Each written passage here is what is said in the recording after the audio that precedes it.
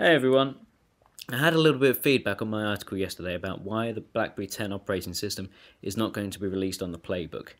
And oddly enough, some of the questions I did get asked weren't why, but actually how did I get BlackBerry OS running on the playbook if I'm saying that it's not coming? Well, I'm going to show you right now how to get BlackBerry 10 on your playbook. So the first thing you need is a BlackBerry 10 device, preferably a touchscreen one like the Q10 here.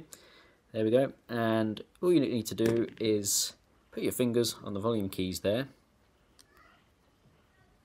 and make that satisfying clicking sound. Now go into your Pictures app,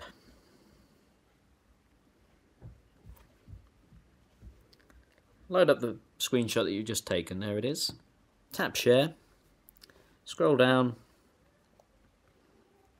and then open on your playbook.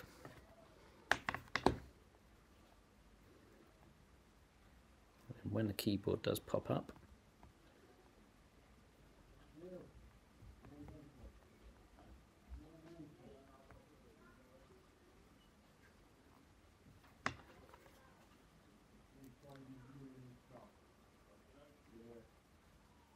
there you go.